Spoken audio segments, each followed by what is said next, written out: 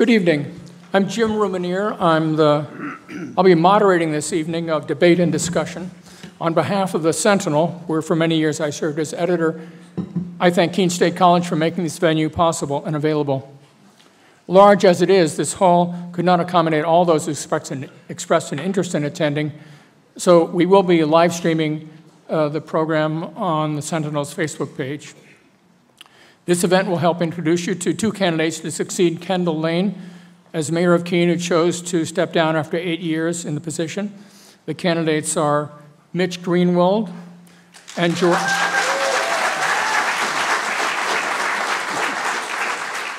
Hansel.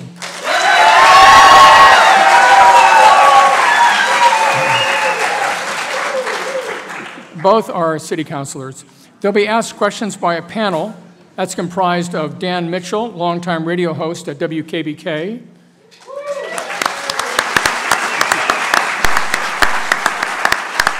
Sierra Hubbard, a reporter at the Keene Sentinel, and Casey Schmidl-Gagne, a Keene State College student who grew up in Keene. The panelists will be asking questions of their own in addition to questions by members of the public that were sent to the Sentinel in advance of tonight's event. And members of the audience will also ask some questions. The arrangement is that in alternating fashion, a question will be posed to one of the candidates who will have up to 2 minutes to respond. Then the other candidate will have 2 minutes to comment, after which the first candidate will have 1 minute for rebuttal. Later in the evening, each candidate will have an opportunity to ask a question of the other. The evening will run 90 minutes with 2 5-minute intermissions. Those intermissions are for the benefit of the candidates, not necessarily for you in the audience, so I ask that you not mill around during those recess periods to assure that we can get back to work efficiently.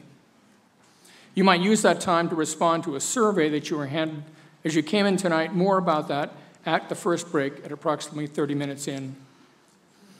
Some of you in the audience might already have a favorite in this contest, but I ask that you curb your vocal enthusiasm so as to leave enough time for questions to be asked of the candidates and for the candidates to answer those questions.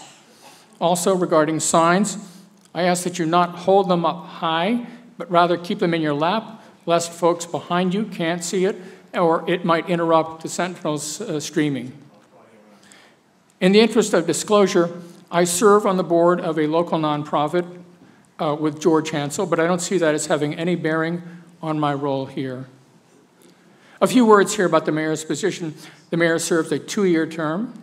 The mayor works with a 15-member city council and also the city manager, who oversees a full-time municipal workforce of 235 full-time staff and 160 part-time and seasonal workers. The mayor presides over city council meetings, appoints councilors to committees, and also appoints about 200 citizens to 25 boards and commissions. For all this, the mayor is paid an annual salary of $4,000.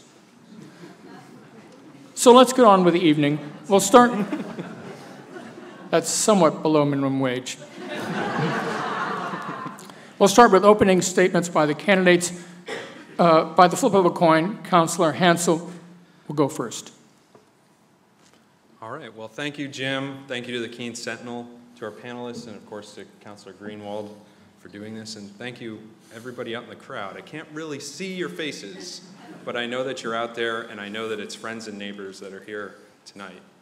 My name's George Hansel. I want to be your mayor.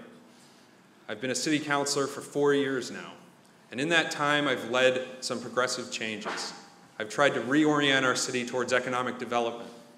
I've taken fiscal responsibility seriously, and I've tried to move us forward.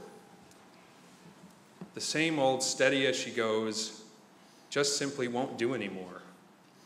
We're in a very competitive environment, competitive for people, for businesses, and for resources.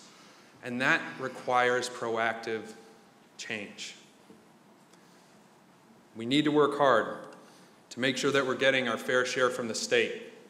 I've done that as a University System Board of Trustees member, as a member of the Governor's Millennial Advisory Council, and pretty much any other forum or table that I can get to, I've gotten to. All trying to bring more back to this area where we don't get enough attention. I think that's a role that the mayor could take and maybe hasn't taken as much in recent years, but it's absolutely vital. We need to attract young people, and especially young families here. Our future literally depends on it.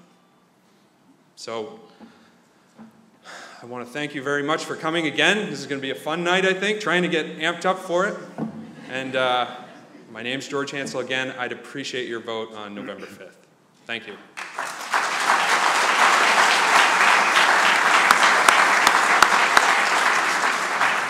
Councilor Greenwald. Thank you, Jim. I want to say thank you to the Keene Sentinel. I want to say thank you to Keene State. Thank you to our moderator, our panel of inquisitors, and of course to Councilor Hansel. What a great night this is for Keene State College. One night, this auditorium is filled with people that are interested in the mayoral race. On the other side of town, there's a national political figure here at Keene State College. This is bringing positive press to the city of Keene and Keene State College. I'm Mitch Greenwald. I'm a candidate for mayor. I'm not a big-time politician. This is my first attempt at debating. I'm going to call it a forum just so I feel a little more easy about this. And I'm here. I want to share my ideas. I want to hear also from Councilor Hansel. I'm in this because I want to serve the city I love. It's not about status, and as the moderator pointed out, it's certainly not about money. I'm not in it for future office. Generally, I'm a very private person. I'm the kind of person that works behind the scenes, and if anything, this campaign has maybe brought me out a bit. I'm uncomfortable with all what I've done. I just do it. My goal is to maintain the fine quality of life that we have here in Keene.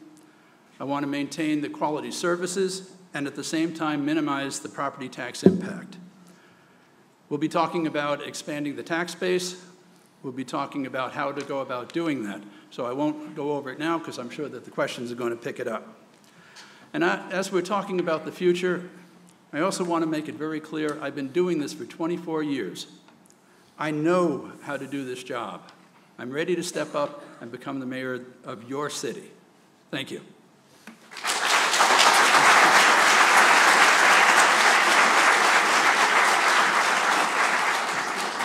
Thank you, councilors. Now on to the questioning. Dan Mitchell will have the open question. Thank you, Jim, and thank you both George and Mitch for being here this evening, and to all of you, we appreciate you being here. We knew that in your opening statements you would answer the first question that we usually ask, which is why do you want to be mayor? I wanted to have you talk a little bit about the role of mayor. What would you how do you view the role of mayor? And as mayor, how can you be more effective than what you do now as city councilors? You're both city councilors. How could you be more effective as mayor? Who's up first?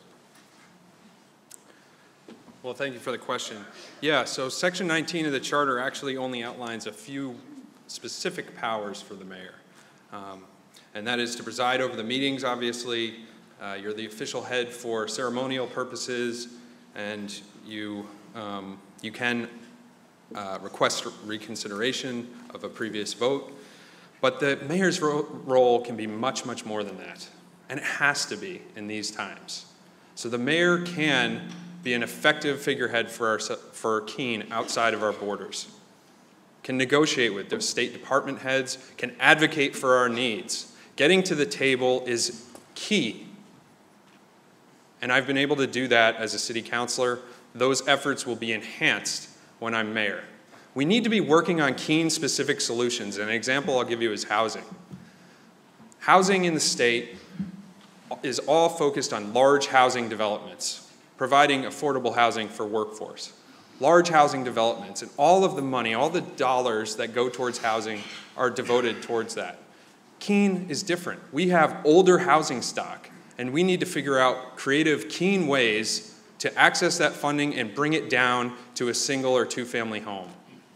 So one of my other roles is I'm the board chair for Monadnock Economic Development Corporation, and we work on large development projects, large commercial development projects. We need to take that same model, the way that we look at a large project, taking multiple different different funding mechanisms and funding streams to make the project go, we need to bring that down to a small level.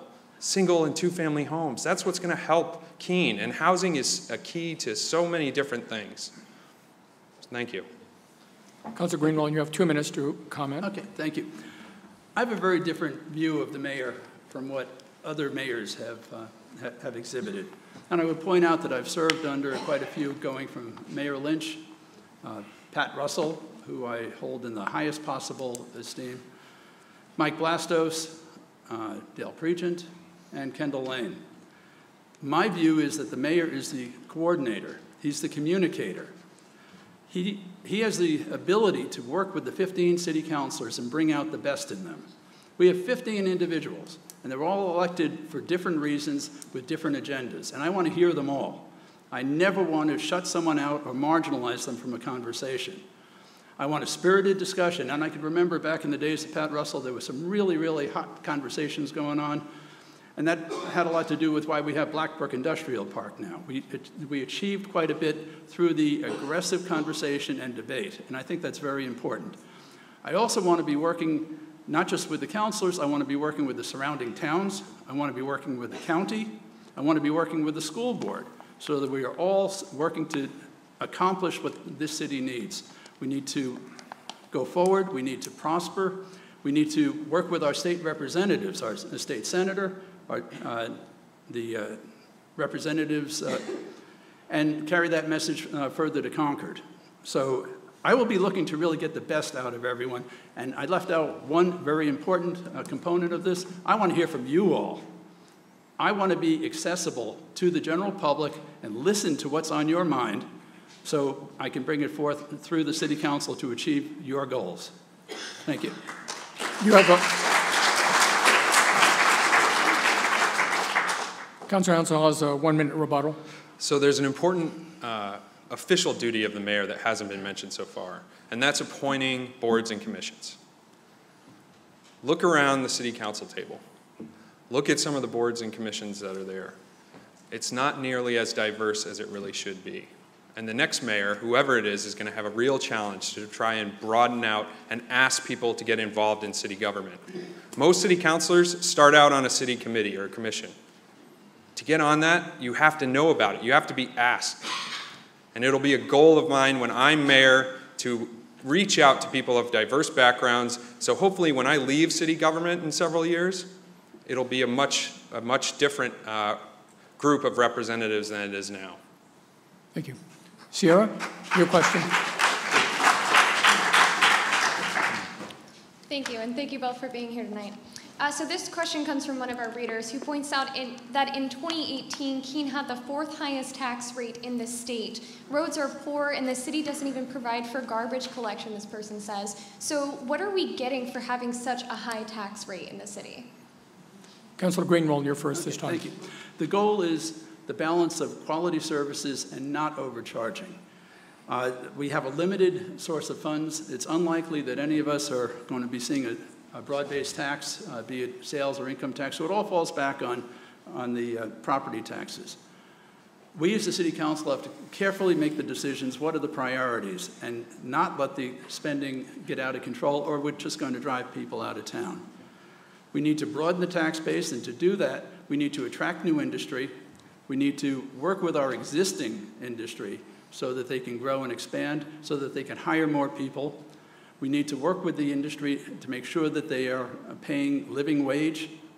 Certainly we need to, at some point, be raising the minimum wage so that people that are working at the bottom end of the wage scale are protected. What do we need to do beyond that? We need to just keep growing. We need to be collaborating with the surrounding towns. There's a lot of savings that are potentially possible if we work with the surrounding towns, sharing fire, police, and public works activities. Thank you. You have 2 minutes. So when I got on the city council 4 years ago, we had a spending problem. Our debt load was way outside of our fiscal policies, and frankly, Councilor Greenwald has been chair of the Finance Committee for 8 years. The taxes have gone up essentially every year. We need to focus on housing. Housing's 57% of our tax base. 57% of our tax base comes from housing, yet we spend no time looking at it. We need to get our arms around this issue, make sure that the housing is performing well, that the valuations are going up. And obviously we have to recruit new businesses and allow businesses here to grow. So if you look around the total valuations for Keene, that's our total assessed value, compared to other cities and towns in the state of comparable size, Keene is almost flat or negative, chugging along, even a slow decline. That's a big problem because other parts of the state on the eastern side, their property values are raising by 4 to 7% a year. That's 1/2 of our property tax rate equation, and it can't stand. We have to focus on raising property values, figuring out how to increase the value of this housing, increase good paying jobs, and making this place a desirable place to live, a more desirable place to live. It's key. But we also have to look at our spending. I was amazed when I got on the city council that we had no high-level fiscal goals that we could then drive our chief executive to achieve. They didn't exist. We had fiscal policies. We didn't have any fiscal goals. That's an accountability issue. When I'm mayor, we'll come up with fiscal goals. It may relate to spending a little bit. It may relate to our debt load, and then we'll drive to meet those goals. I think that's a conversation that the city council has to have, and I'll lead that conversation as mayor. Councilor Greenwald, Thank you, Your your 1 minute rebuttal. Not Your Honor, I'm sorry. That's a kind of a reflex of being a long-term city councilor. He refers to that. We have this fiscal policy that limits our spending and directs our city manager to develop a budget, and it's directed towards the consumer price index. We also have got to honor wage contracts. We need to be paying people reasonably for the work they do. We have a very, very talented city staff, and we need to compensate them appropriately. We have had minimal increases in our spending. Bear in mind that the school district is the largest portion of your tax bill. So they need to pay attention also. They need to be coordinating with the city on their capital projects so that we're not double hitting them. The same with the county. We are changing the way that we're dealing with our capital improvements program. This is a long-term spending plan that we look at annually. We will be reviewing it line by line every other year. On the off year, we will be dealing with strategy. We will be dealing with the fiscal planning that Councilor Hansel referred to. Thank you. Our next question comes from Susan Silk in the audience. She's a Keene resident and retired high school career counselor.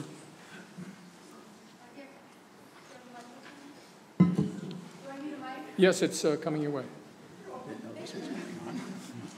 Thank you for giving me the opportunity for a question. Excuse me, this question will go first to Councilor Hansel. Okay. First of all, before I begin, I would like to thank George and Mitch. I know them both by their first names. Thank you both for supporting my Go STEM program at Keene State. I know both of you believe in what that's all about, so I just wanted to personally thank you. Okay, my question. As a retired high school career counselor locally, I witnessed firsthand how difficult it was to convince our graduates to remain local and to continue their education local. What can be done within our local post-secondary institutions to make it worthwhile for our young people to stay and be educated here, and for those that decide to leave town, and that is what's going to happen too, what can be done to bring those students back here after to live and work? Thank you. Well, I got asked a question the other day that was interesting, and it was, what's Keene's biggest asset? And almost right off the bat, I said, Keene State College. It's absolutely true. That's what separates Keene from a lot of other places that are fighting for the same things that we are. Keene State is vital. And attracting and retaining those students, attracting and retaining those graduates needs to be a priority of the next mayor and council. There are things we can do to do that. We need to enhance and encourage some of the small businesses on Main Street that are popping up from younger people, young entrepreneurs. And I've done that. I've done that over the last 4 years. When Ash Sheehan needed to expand his business, Odelay, and open up a new brewery, he ran into red tape. And he got in touch with me, and we contacted the state, and we figured out what he needed to get his problem solved in one day. And he had been working on it for 2 years. We need to enhance those businesses, encourage those entrepreneurs, and create this culture that's attractive to students and young people. I can't emphasize enough how important this is for Keene's future success. This is our future workforce.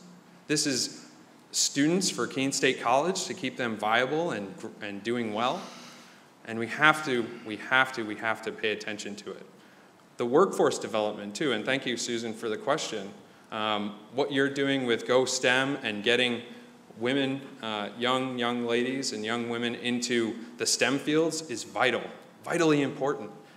Linking up those things with the manufacturers that exist here, with the education institutions that are here now, is also a top priority. So by clicking those things together, providing good opportunities for graduates and young people, good synergies between the business community and the college, and creating that culture that's desirable, we'll be in good shape. Thank you. Councilor Greenwald. Thank you. It really comes down to quality of life, and we have the quality of life here. I want to just speak of my own family's experience. I have 3 grown children now. My son and daughter moved to the big city, where I'm from originally. They lived and worked in New York, experienced the thrill of living in Brooklyn. I experienced everything that the city had to offer. And then when the time came to have a family, they started to think, where do they want to raise their kids? Where do they want to go? And they started to think, Keene's a pretty darn good place. It's a very welcoming community. We have a lot of things going on, and we have a lot more that will be going on. And they came back. And I have one more daughter that is moving from New Jersey. She's in Stamford. She's moving closer. So, but I think this is a story that is very common. We have excellent education going on here. Keene State College is a fantastic asset, and it's coordinating very well now with Antioch University, with River Valley Community College, and the Cheshire Career Center. So it makes a path from high school to trade school to River Valley to Keene State. And that really encourages people to say, yes, we want you here. We need the activities that will also make it conducive, more than just bars. And I think that we are developing that. We're talking about the art and music corridor. That will happen. In terms of employment, industry needs to bring in interns and get them working. I have done this in my own business, and I know Filtrine has done it in theirs, and I think that's very valid. That shows that there is a future here in Keene, and that we do want them. We need good quality housing, and that is in the works now. There are several new projects that are about to be occupied, and that opens up the housing market for all these individuals to want to stay and live here. So I think we have a very good future. We just need to keep pushing forward. 1 minute. Yeah, and thank you for mentioning the Arts and Culture Corridor. That's a Monadnock Economic Development Corp-led initiative in partnership with the city that we're driving forward with right now. The possibilities for this are really exciting because part of the land is owned by Keene State College. The plan calls for a 15,000 square foot covered pavilion that could be used by Keene State College and members of the community. One of the things I've been struck with since I've been a trustee, meeting with students, is the lack of intermingling between the college students and the community. It's something that has to change, and something that this Arts and Culture Corridor can really help us with. We need to accept in Keene that we are not just a town or a city with a college in it, but we are a college city. We're a college town. We need to embrace that. Thank you. Next question is from Casey Schmidl-Gagné. Thank you, everyone, for being here. Thank you both for coming out. This question is based on one submitted by a Keene State College student, Colette Rinker. The relationship between the city and the college is important to both, as we were just talking about. How, as mayor, will you improve this relationship? To me first. Councilor Greenwald Okay. first, yes. Okay, thank you. I'm a Keene State College graduate. I came here in 1970 and graduated in 1974. My wife has a master's degree here at Keene State College. I understand the college. This is a very different school from what it was in the 70s. This is a very high-quality educational opportunity for the students, and I think they're really enjoying and exploiting that now.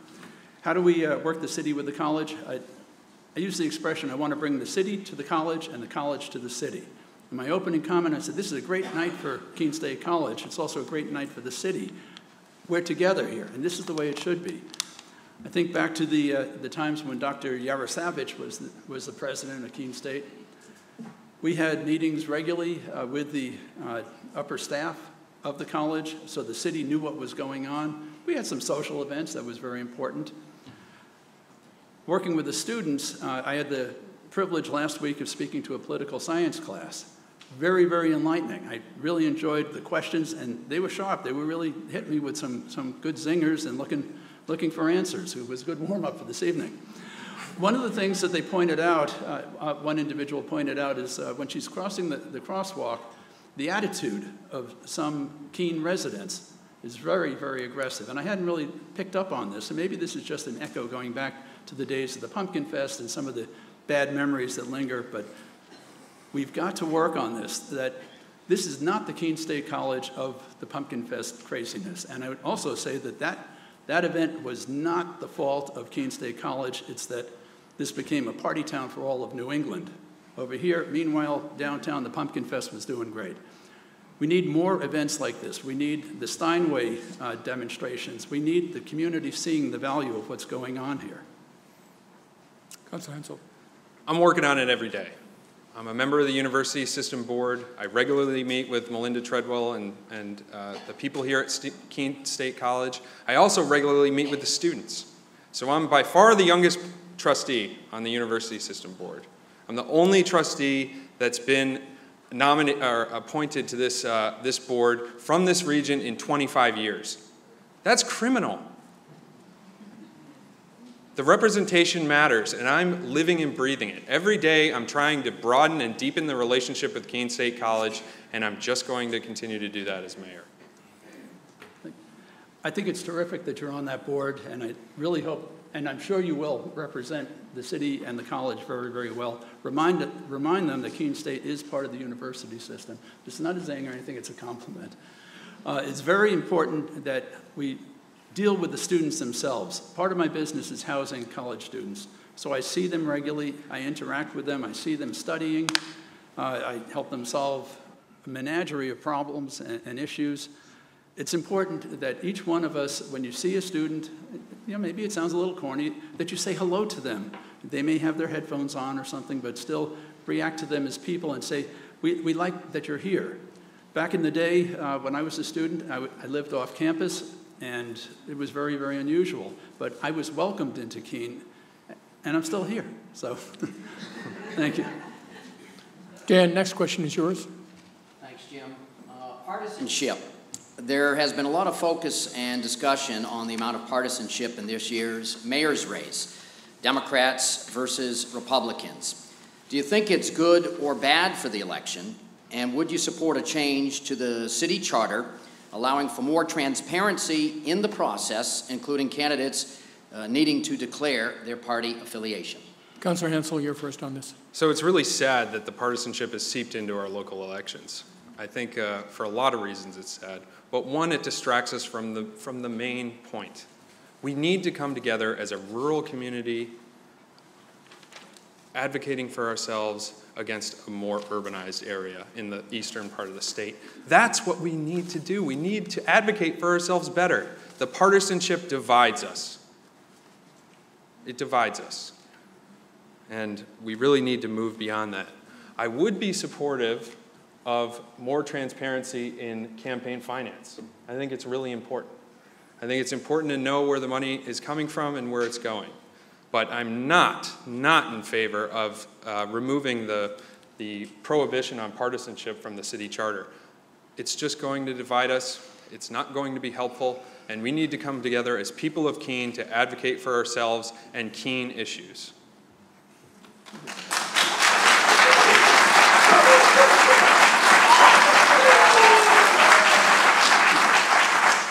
Councilor Greenwald. Thank you.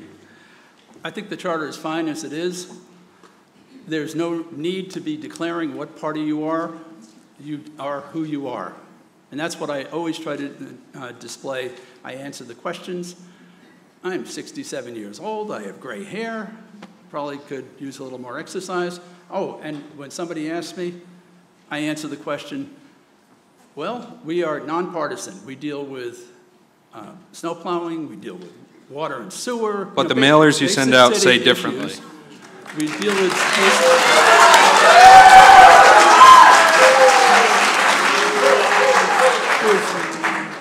Thank you for your listening to the candidate speak.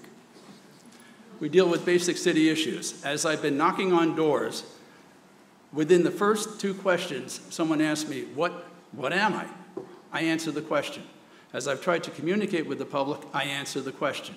That's all there is to it. The Sentinel has really made a big deal out of it and waved it around quite a bit and made it into more of an issue than it was. You could have just left it alone and go on. But fine, that's what it is. Campaign finance, disclosure, absolutely.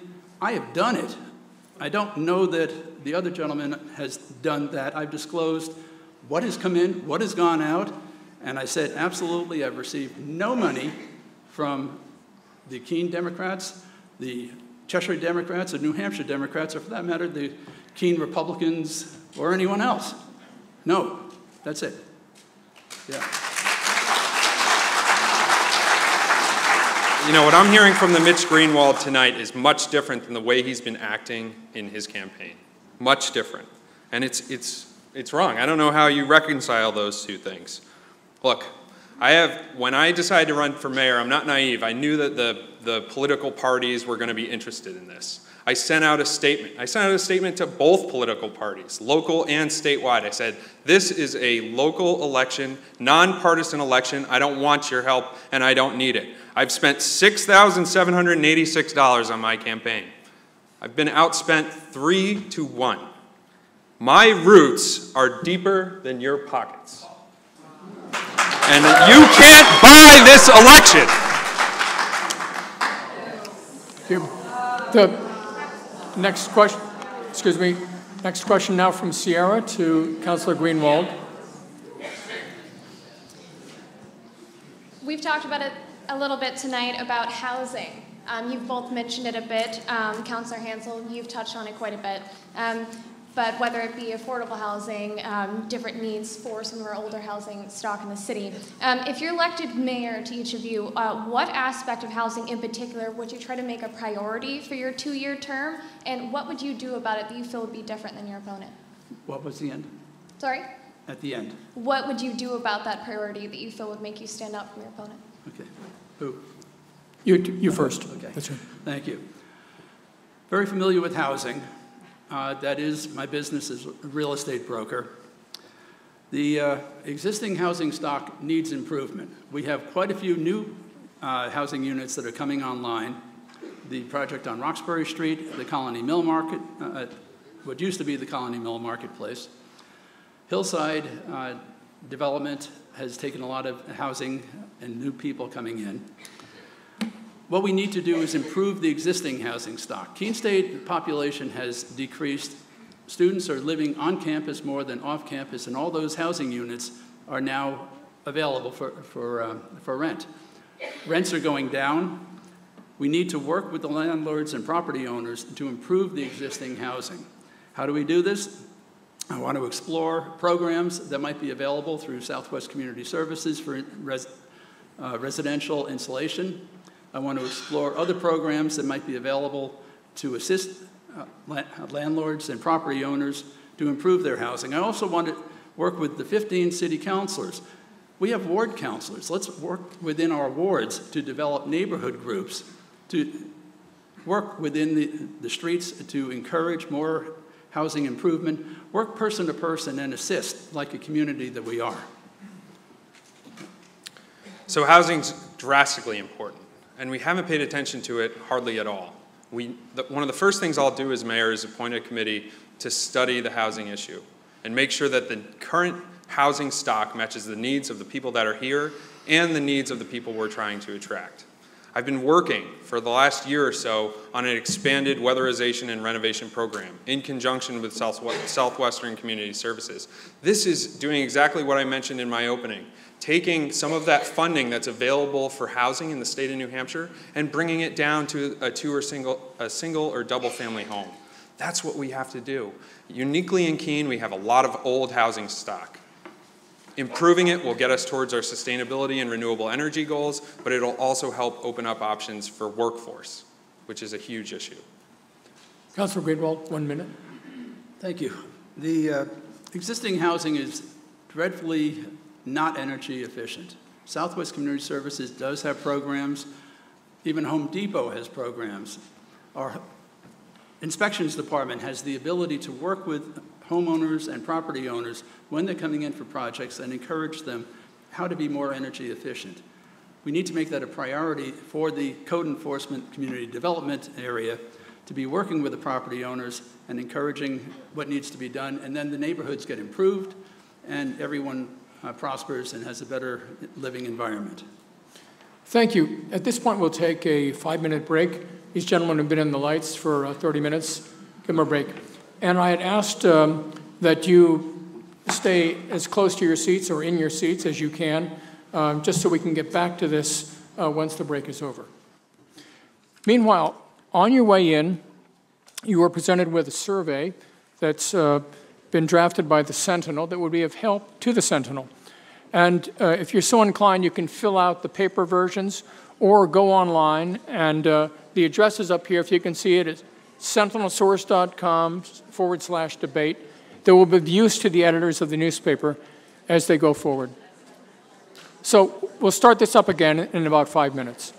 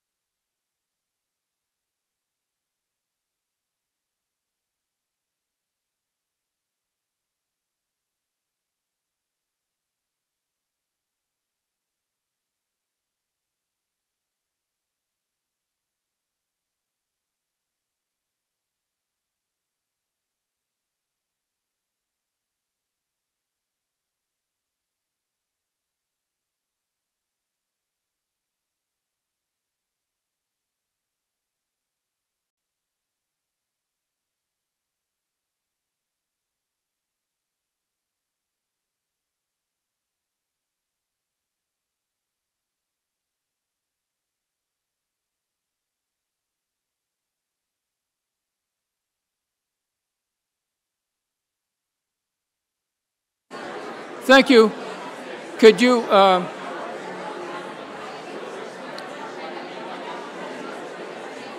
welcome. You're returning to your seats so we can resume the evening. Thank you very much.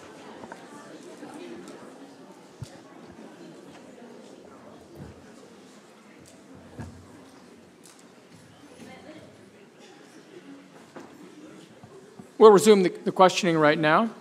The next question is from Casey. Yeah. Sorry. The recent Keene City ordinance raising the age to buy tobacco and nicotine from 18 to 21 was met with disdain from many Keene State students, as well as some local businesses who said that their businesses would be hurt as a result of the ordinance. What is your response to that? And do you feel that there is a place for further city restriction on e-cigarettes and vaping devices? The first respondent is Councillor Hensel. Yeah, so there are definitely health concerns related to vaping and smoking among youth. I voted against that ordinance because I thought that a piecemeal solution really wasn't the right one. We probably, if it's going to be taken up, it should be on the statewide basis to be most effective. So, I voted for it, very, very much for it. I'm very concerned about health. I'm concerned about our youth. We need to take affirmative action on these things. I'm also very, very proud to have been one of the sponsors of the ordinance that we had years ago. Dr. Bob Englund and I were the sponsors that eliminated smoking in restaurants. This is both for the diners' health as well as the employees of the restaurants' health. We did this before the state was with it. We took a leadership role in Keene, and I was very, very proud to do this. And I also will be candid with you. As a result of my actions, I was banned from Lindy's and Timoleon's for 3 months. They were that concerned. But Mayor Mike Blastos was a big proponent of it. Times you have to take a leadership role. Mike was there, and I would do the same thing. Mike owned a restaurant, and he realized that it did have implications to him also, but he did the right thing for the people. The vaping, I don't know. We see this all over the place, just how terrible this is as a potential health risk. So taking the position that we need to raise the age where it is legal to buy vaping products, realizing that they're going to drift downward into the high school, they're going to drift downward into the middle school, pushing it back up to 21 at least gets it out of the high school. That is why I was there. Very, very proud that I was very firm on this.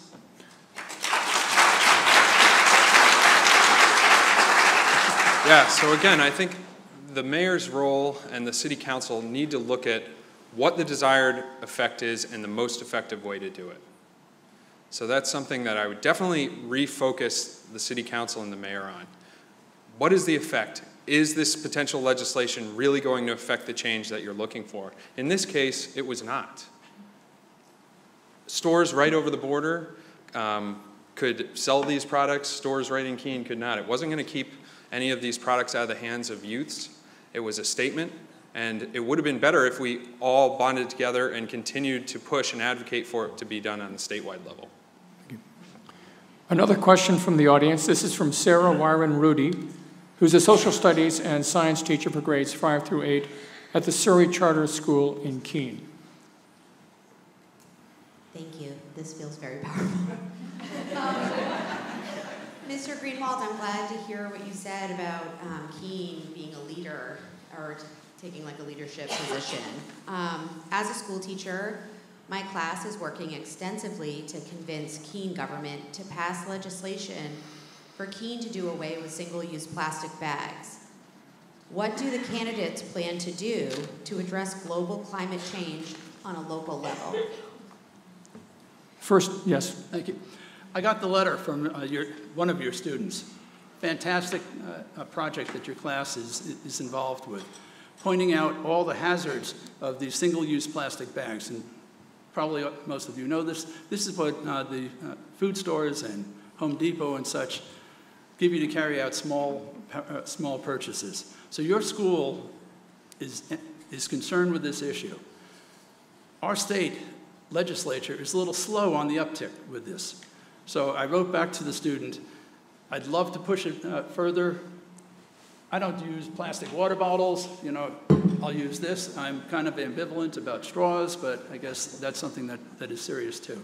The plastic bags, and what I suggested was, let's take it one by one, bring it as a public relations issue, and the stores will go along with this and say, you don't really need that bag. A little display right by the cash register, urging people, don't take the bag. It's just that easy. It's not that complicated to carry out a couple of bottles of soda and whatever else you're buying if it's a small purchase. That's what I do. And if I'm online with someone, I'll ask that question. For us to try to put legislation out as a city, I don't think it would be very enforceable. I don't think Hannaford's and Price Chopper would be dealing with us very affirmatively, because there is the issue that if it turns into something that is expensive for them, it's too easy to go down the road to Market Basket. So I don't want to do something that's going to handicap the stores, but I think my solution will actually work if it's person to person, as a public relations, do the right thing. Councilor Hensel. I'm actually fine banning the plastic bags and the plastic straws. I think most businesses in the city have probably already taken steps in that direction because the city of Keene cares about the environment. We care about sustainability. And, you know, our initiative to move towards 100% renewable energy is an important one. Man-made climate change is real, and the city needs to be investing and taking steps to mitigate it. And we are. The city has stepped up immensely in tackling it with an ESCO program, which reduced our energy load, saved the taxpayers millions of dollars. We've put solar panels up on the Public Works building. Again, saving taxpayers money and being good for the environment. We also need to take this further. We should be installing solar panels at the wastewater treatment plant. The wastewater treatment plant is the largest energy user in the county, and we need to install a solar system out there. The business community is doing it too. At Filtrene, we're just about to flip the switch on the third largest rooftop installation, solar installation in the state, largest in the county. And this is in a long line of progressive, sustainable things that Filtrene has done and lots of other businesses in the community. So we need to continue to do that. It's right that the city invest in these things, and whoever's mayor needs to put the hammer down on it. Councilor Greenwald. Thank you. The city needs to continue leading by example. I was on the council when we had the discussion regarding the ESCO project. And what that did was it reviewed all the energy use around the city, everything from the boilers to the insulation to the windows, even down to the minutia of the light in the soda machine. And they pointed out that is a waste of energy. I could have figured that out for myself. Put up solar panels by example, leading by example. One of my buildings, and it's interesting that Filtrene is about to throw the switch. We are about to throw a switch too. My building on Emerald Street, we have a solar array that is on the entire building. This will supply the electricity to all the residents, the offices, and the laundromat. It has a payback period of 2.5 years. It's a fantastic project. There are some state subsidy programs. Eversource participates, and this is leading by example. The guy down the street, Toby Towsley, did it on his building. He's a smart guy. I'm doing it on my building. Roger at Good Fortune is considering it for his building, and it goes one by one. It's leading by example, and I think that's very important. The city has got to stay out there, and as George said, no matter which of us makes it to the finish line, I think we're going to be energy conscious. The next question. Do I get a rebuttal to that? I think I started, right? Okay, that's right. I'm sorry. So I disagree with Mitch on this, that leading by example is just not enough. We need to see going down this path of sustainability and renewable energy as an opportunity, not just an obligation. And we can do that in a lot of ways. A lot of companies that are here now are related to the sustainability field. We're building sustainable products. And we're all very conscious of this. I started a group here in Keene called the Keene Manufacturers Consortium. We get together monthly. It has all the largest manufacturers in town. And we talk about these issues. And one of the really interesting things is when I started this group, I didn't go into it with preconceived notions. I didn't know what was really going to come out and float to the top as far as issues we wanted to tackle. Workforce was certainly number one, but sustainability and renewable energy was a close number two. And that's really hopeful. It's an opportunity for Keene to seize. Thank you.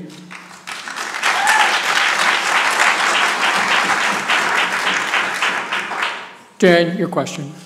This question, thank you. This question was submitted by one of the Keene Sentinel readers, and they wanted to ask about infrastructure needs. The question is, I believe that tax dollars should be invested in improving the safety and livability of our city. To that end, what will you do to ensure that roads and bridges are properly cared for? Is there currently a plan to review road conditions and plan of improvement, especially in the downtown area where many roads are in serious need of improvements now? Well, I think I've taken this out of order, so which one wants to start? I'll start. Go ahead. So when I got to the city council, we did have a spending problem, and it was related to that debt issue. We're still bonding a lot for road maintenance, and we need to pay attention to that. In my experience as a manufacturer, you can't spend more than you're bringing in. That's certainly true. But what has happened in the 4 years since I've been on council, actually as an initiative led by the staff, who are very, very talented, we've started managing our roads and bridges as assets. So they are taking a look at the road condition, and we are making strategic investments in how to improve the roads. I think whoever's mayor really needs to just continue along that road and keep giving the staff what they need to do that. Not be reactionary, we need to be proactive, and I think that's the posture that we have now. Part of our capital improvements program is that we lay out a plan for future road improvements. What roads get rebuilt, what roads get resurfaced, what roads get curb and sidewalk, so that we can plan intelligently for it. We recently started a new program where when we do a road rebuild, we also go back and do road maintenance on it. This way it will prolong the life of the road. It's unfortunate that asphalt does not last forever, it cracks. And in New England weather, it cracks faster than it does in the Southland. But with this program, at least we're recoating, we're resealing, as you and I would do on our own driveways, and I think that's a really good plan. We need to deal with our traffic signals. It's been identified that traffic signals that used to be synchronized, say, along West Street, just don't work anymore.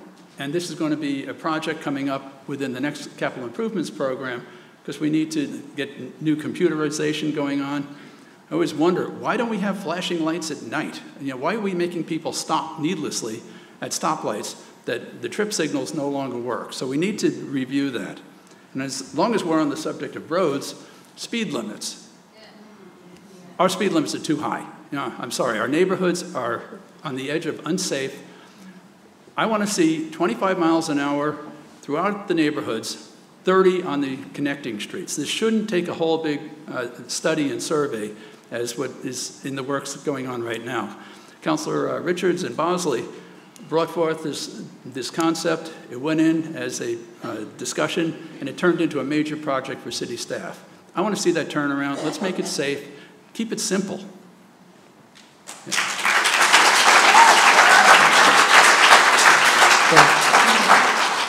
So the infrastructure has to be a high priority for the council and mayor, obviously. We need to make sure that we're taking care of the roads. One of the problems we've been having is a workforce problem. So the lack of workforce in this area affects all different areas of the city and not just the business community. But we're not getting as many bids for these road infrastructure projects as we need to make them really competitive anymore. The road paving companies are so busy in the greater region that we're having a hard time attracting those companies to come and do our projects. This is a big problem, and I would say something that we should not just rely on the Public Works Department to figure out. We have to get our hands around how are we going to make our road and infrastructure projects competitive, and how are we going to solve this problem of not having enough contractors to do this work, because otherwise our expenses are going to go very high. You're seeing all of our road projects increasing in costs, and we need to get our arms around it. Back again. Jim? Sure. Just very briefly, the road pavers and the road reconstruction companies, they're not local. This is a statewide problem. So getting these bids is difficult. One thing that has just boggled my mind is why we wait until the last month or two before the project is ready to go out for bid. And I brought it up, and I brought it up year after year, and other councilors have brought it up. As mayor, I think I'll have a much louder voice when I say, why don't we go out for bid earlier? And then we'd get a more competitive bid. When you bid at the last minute, and you all know this is what goes on with your home project, if the contractor knows that he's the only show in town, you're not going to get the most aggressive price. So I want to get out there and get these bids early. Thank you. Yep. Dan, I believe you have the next question. I do. Thanks, Jim. Let's talk a little bit about economic development initiatives. What are your plans to foster increased economic development in the city of Keene? Mitch.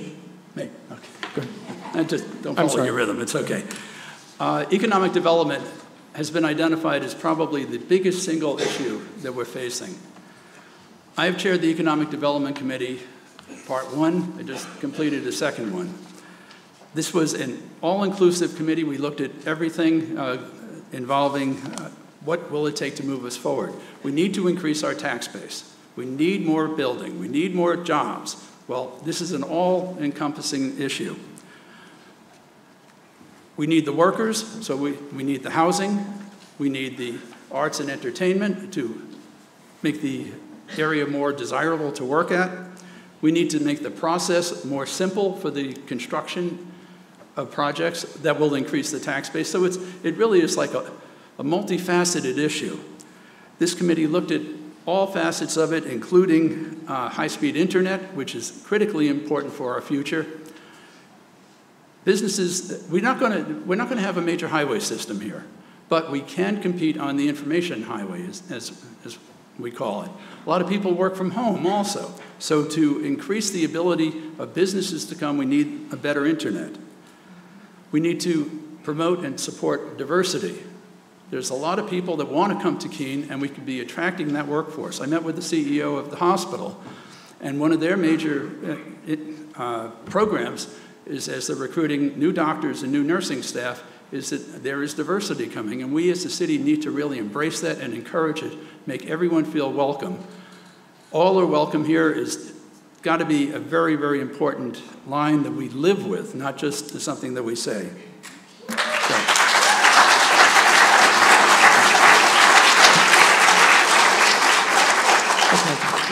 So our chances for recruiting a business really are going to come down to this. Our best chance of recruiting a new company to Keene is likely going to come from a 50-mile radius of where we're all sitting right now. And so in my point of view, it becomes a sales proposition at that point, not just a marketing proposition. We need to open up new sites, appropriate sites for development, and we need to match those sites with the appropriate business owners. I've been doing that through my work on the Manufacturers Consortium. I've been doing that on the state level, being involved with New Hampshire Businesses for Social Responsibility. And that's that hand-to-hand work that needs to take place that's really going to drive our economic development efforts.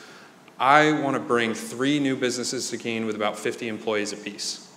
I think that's manageable. And because of the size of our community, it's something that would make a tremendous, tremendous difference. And it's really going to be a sale.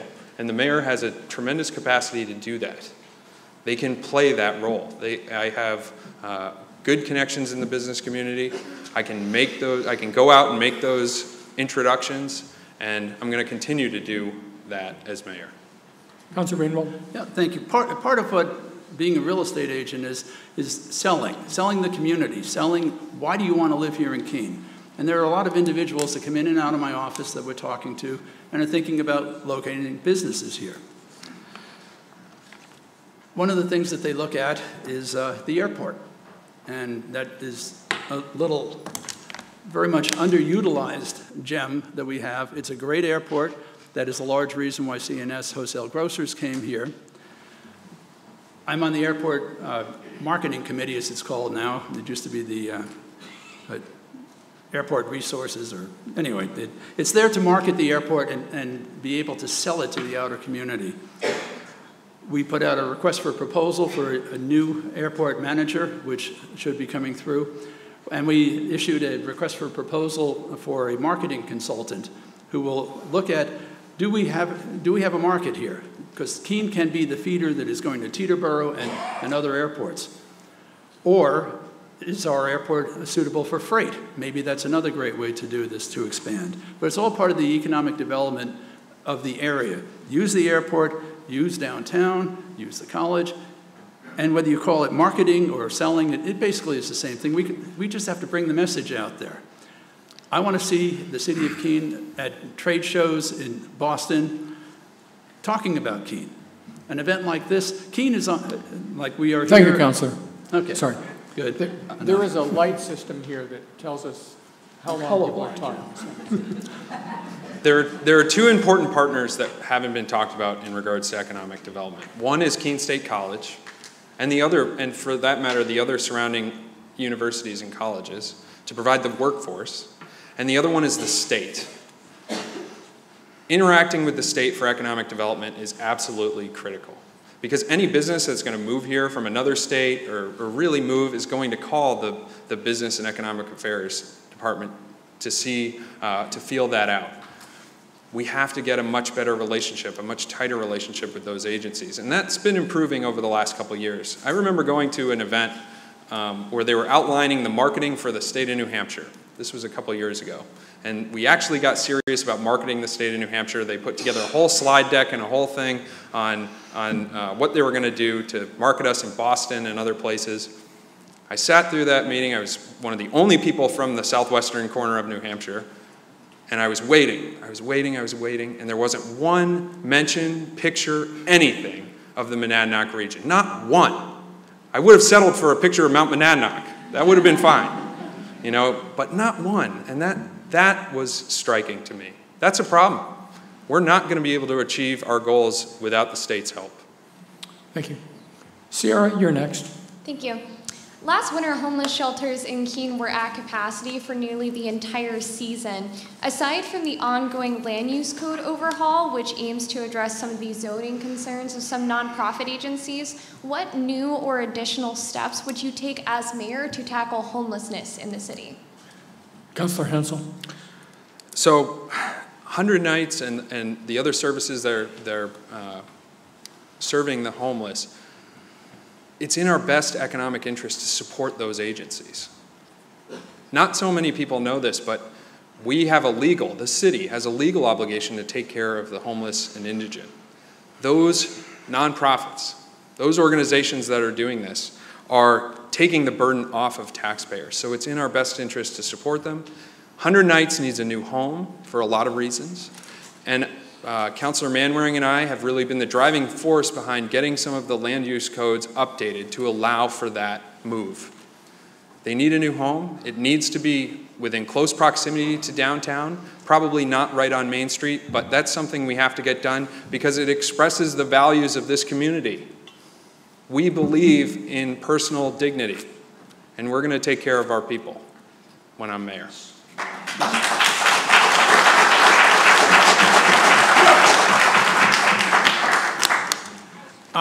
Obviously, the issue of homelessness is not simple. If it was, it would have been solved long ago. We have excellent shelters that Southwest Community Services runs. 100 Nights Shelter does a fantastic job. And if anyone doesn't know, it's not 100 Nights. They are functional all the time.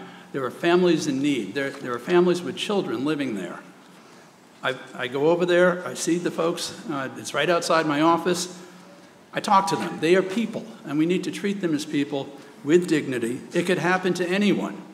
Situations change, and you could find yourself homeless.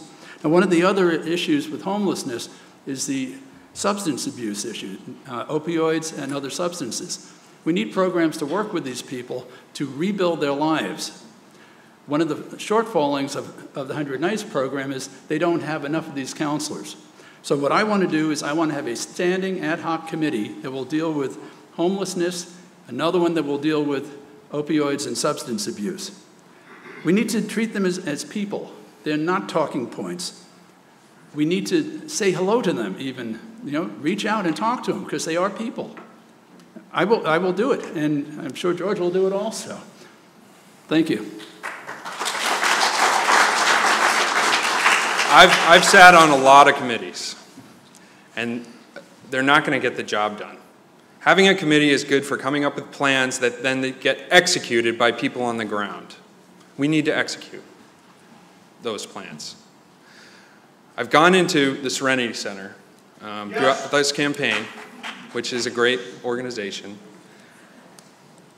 and I asked everyone in there, what's the one thing that the mayor of Keene could do for you to help your organization and the people you serve? And without a doubt, it was more sober living facilities. That was the #1 answer. So that would, I listened, I'm taking that, and we are going to create the opportunity for more sober living facilities in Keene, because anyone who wants to improve their life, we need to give them that opportunity. I don't want to live in a community that doesn't.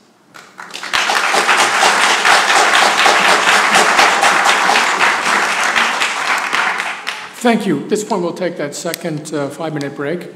Oh. Well, that was fast. Yeah.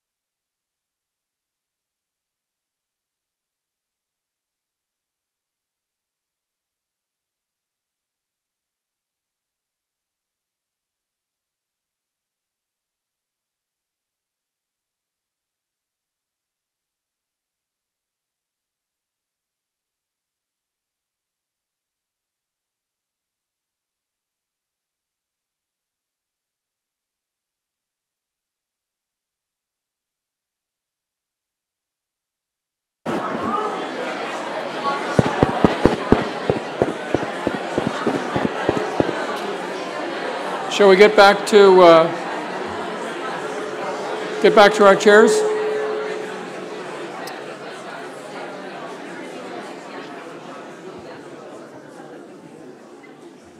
Thank you. You're an extremely responsive audience.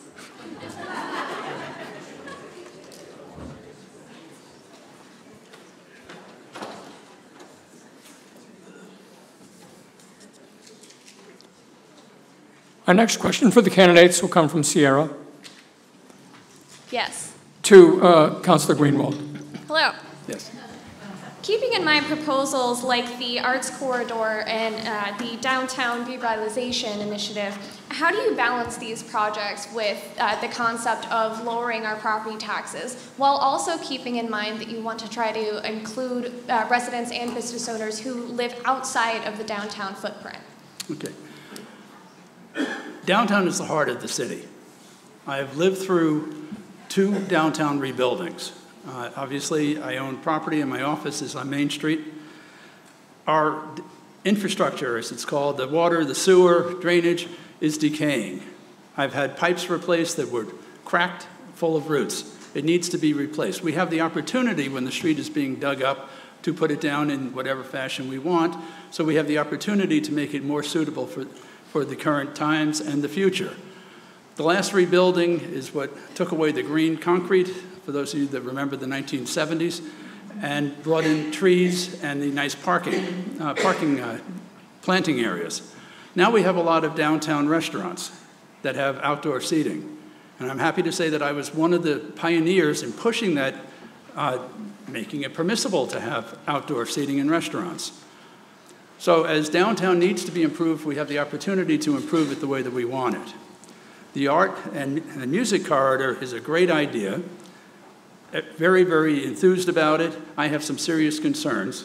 And one of the concerns that has not been addressed, but I'm positive on it and I'm supportive of it, but I want to hear about traffic flow, where the car is going to park, and who's going to pay for this. It's a great idea, and I think it's going to help us going forward, attracting new people to Keene and making this a really exciting, desirable place to live and work. But I want to know the dollars of it. I don't want this to turn into something that's going to be vastly expensive for the taxpayers. When going in, we're being told that there's subsidy money and there's all kinds of great programs that are going to make it happen. But I want to be convinced that going forward into the future, it's not going to cost you money to maintain it.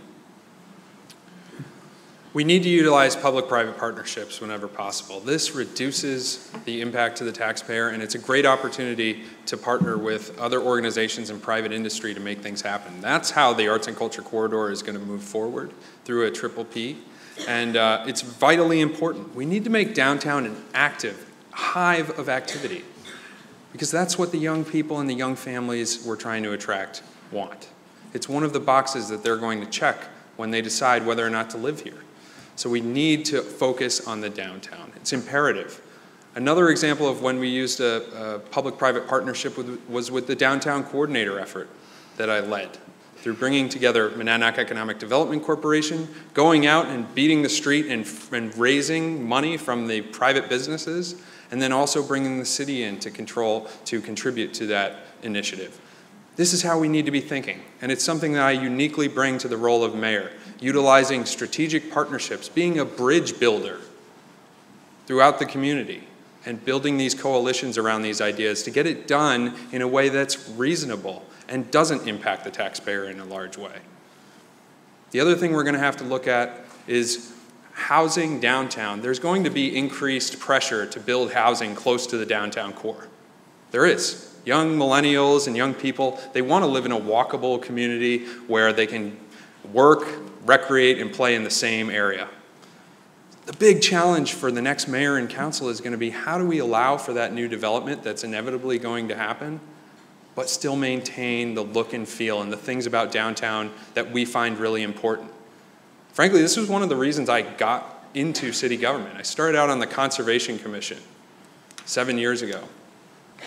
And I was really interested in how these two seemingly opposed positions, new development and protection of the environment and open spaces, intermingled. It's been a passion of mine, and I think it makes me uniquely suited to lead us through the next 10 years as things play out. The Economic Development Coordinator is not a unique idea. We've had a downtown director of different varieties over all the years that I've been downtown. It's always been a volunteer position. I'm very happy that this is a paid position. MEDC did step up, do their side. I'm happy that I was part of the city side of this through the budget to assure that the funding's there, and I want to make sure it stays there. It's not in jeopardy, but I want to make sure it's there. Also, I try to work very hard with this downtown coordinator, giving her some direction in terms of what's going on downtown, what are the personalities, and what do we need? The city is also looking at the parking needs downtown. Very important, because parking is not just about revenue, it's also about driving. Where do we want to have development? What different uses are there downtown? Is it about housing? Is it about food? Is it about retail? So it all has to work together, and it will work together. We need to make a decision about a parking deck in the downtown core. I think it's ridiculous that Portsmouth and many other cities in New Hampshire are putting up 100% public parking decks. Portsmouth just put up its second, and Keene has not. This is going to be really important, because as we grow, as the arts and culture corridor comes to fruition, and we're generating this activity, we're attracting people in to take advantage of our artists here and our culture here, we need a very visible place for them to go and park. And there are ways to do this. Bringing a large entity downtown that could help us facilitate the construction of such a deck is a possibility. We need to explore it. When I'm mayor, we'll finally address and make a decision whether or not we're going to do that downtown, and I think it can't come soon enough. Casey? Yeah. So this question is also submitted by a student at Keene State, Ryan Meehan. Should Keene be a sanctuary city? If so, why? If not, why not? You're first. I hate to take the excuse of I need more information. I need to know the real definition of what sanctuary city means. Does that mean that the police will not report if there's a crime? I don't think that's appropriate. But on the other hand, I don't want to see people chased out of town. I don't want to see people persecuted because they happen to look a little different. I believe in the all are welcome here, and our sheriff has put forth very, very clear guidelines on this. If there's a traffic stop, you deal with the traffic stop issue. You don't start digging into the person's immigration status. I don't think that's correct. On the other hand, I also don't want to be just putting a blanket statement out there when I don't really understand, and I'll be in straight with you, I don't understand all the implications of sanctuary city at this time. So I've talked to the police chief about this, and he's made it clear to me that enforcing immigration policy is not a priority for the department. Now, there is a legal and appropriate separation between a local governing body, such as a city council and a mayor, from dictating to the police who and who not to arrest. That exists. So there is a line there. One thing I would say is if there was a directive for the federal government, from the federal government, for our local police department to enforce those laws, I think there's a very clear argument that the mayor could make that we are not, that would be an unfunded mandate, and it's not our job to do that. We need people here, and frankly, I don't care where they come from, I don't care what their background is. We need people, and especially people that are willing to fill in gaps in our workforce. So I would be all for attracting people here and using whatever means necessary to do that. Councilor Greenwald? I don't know. I guess I'm just thinking back to my personal history and family history. My family was chased out of Hungary. Other relatives had worse situation. I feel for people that are fleeing from situations that put their lives in jeopardy. I want to do whatever we can to assist. I certainly want to encourage employers to hire people. I want to have a diverse community here. And again, I have to go back to what all the implications are of hanging the sanctuary city label on us. before I say yes or no. Thank you. As noted at the outset, the next questions will come from the candidates themselves. Wow. One candidate will ask a question. The other will have up to 2 minutes to respond, and then the questioner will have 1 minute for rebuttal. Following the order of questioning to now, Councillor Greenwald will ask the first question of Councillor Hansel. Didn't know that we reached the end of the evening. Okay, time flies. Okay, the preamble. I've been here for 49 years. I've built businesses. I've adapted to change. This is not the closing remarks. This is the. I know. Okay, I'm Coming sorry. to a question. Raised 3 kids, put them through Keene schools. I work with people of all ages and backgrounds. George, you're a nice guy. You grew up not in Keene. You've been here a reasonable period of time, but you never attended Keene schools or Keene State College. You work in a professional manufacturing plant owned by your family. Mm-hmm. Hang out with young professionals and educated folks. How do you think you can understand the needs of the average people of all ages and backgrounds in Keene?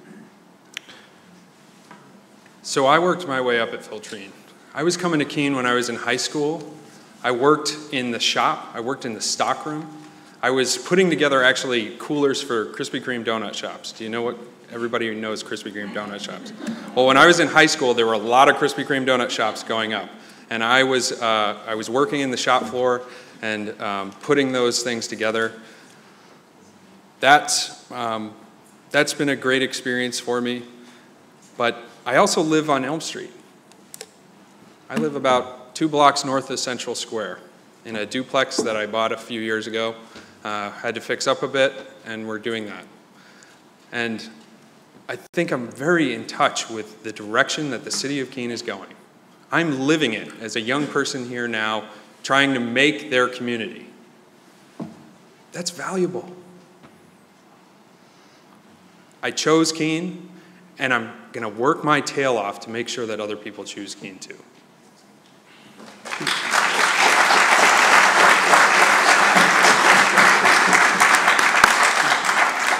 You have a rebuttal for 1 minute. No, that's fine. I think that was a good answer, George. Councillor Hansel, you can ask a question of Councillor Greenwald. So, Councillor Greenwald, you've been a councillor for 24 years and chair of the Finance Committee for the last 8 years. Yet the tax rates have consistently gone up pretty much every year. How can voters trust you to make any sort of positive change when you've been part of the problem for the last quarter century? Okay, well, I don't consider that I'm part of the problem. I'm considering that there are 15 city councilors, of which you're one of them, who was at every one of the budget hearings, and we analyzed every line of it. And I only wish that we had a turnout like this talking to us at budget hearings, because we really don't hear enough. The answer to the question is we squeeze the budget. We make it as tight as we can to provide the services, and we have the direction to keep the increase in spending to the cost of living. And that really puts us at a real disadvantage as prices are going up, and we're also just trying to keep up. So everyone wants more roads, we want better roads, but the prices are going up, and we're just trying to squeeze the same dollar. I will continue to watch the budget, because basically I'm a taxpayer. You're a taxpayer. I watch it because it's my money as well as your money. I continue to do it, but I also want, going forward into the future, there are 15 city councilors, and it's just staggering how few actually show up at the budget hearings, how few actually speak at the budget hearings. And one of the things that I will do is I'm going to draw them into the conversation. I want to hear some arguments. I don't want 15-0 votes, and especially on the budget. Let's really get it on. If you have any ideas on where to save money, I'll listen. I'm all about communicating, and I want to hear. Thank you.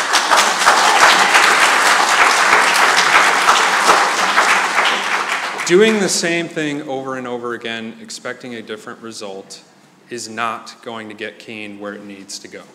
It's not going to get us where we need to go fiscally. It's not going to get us where we need to go in attracting the young people and young families we need. And we need fresh energy and new ideas if we're going to truly move the city forward where we all know it needs to be. We will now move to the closing remarks, 2 minutes each. By prior arrangement from the flip of a coin at the beginning of the evening, Councillor Greenwald will go first. Thank you. First of all, thank you all for coming. Thank you to the Keene Sentinel, Jim, George, for being here. This really has turned out pretty well. I've never been really part of a debate like this, and I want to applaud you as the audience for asking some good questions and for listening. I'm all about communicating, and I want to hear, and I think that really was the answer to this. I really wish that this evening was not called a debate. It's a forum. It's an exchange of ideas. I listen to George, I learn from George. I listen to you, I learn from you, and that is really what I'm all about. I'm in this because I love the city of Keene. I've been a city councilor, you've heard the story. Now I want to step up to the role of mayor. Why? Because I want to communicate better with the councilors, with the community, and the surrounding towns and the state. We can do better, and we will do better. We are moving forward. Don't forget the past. We have some really, really good planning and good things that have been done, and I know it. I've lived it. Basically, I just want to serve you. That's it. I put in my 2 years. I'll do my job. And I'm going to make a promise that I'm going to work hard with the 15 city councilors to pretty likely groom the next mayor, committee chairman, to work forward to serve the city of Keene better, because I think that they're really the ones that do it. The mayor is just there, coordinating everything, and I'll do the best I can for you. That's all I could say. I'm just being really sincere. I'm in it for you, and that's all there is. Thank you.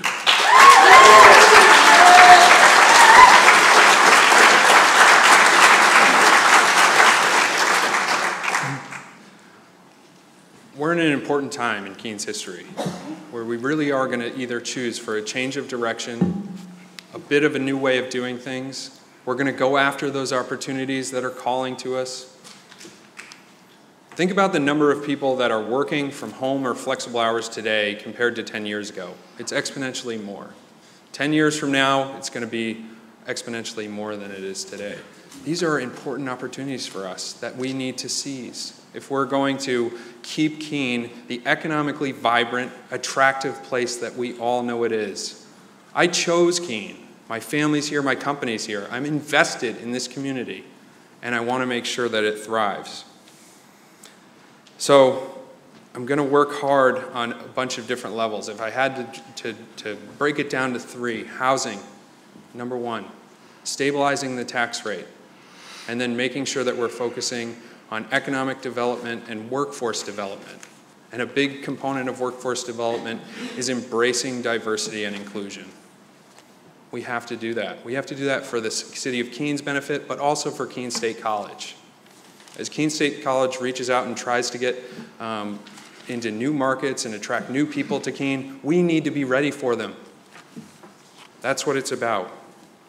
And I would just say that the tools and people and way of doing things that have gotten us here are great. Keene's a great place to live. But those same tools, people, and way of doing things are not going to get us where we need to go. Thank you.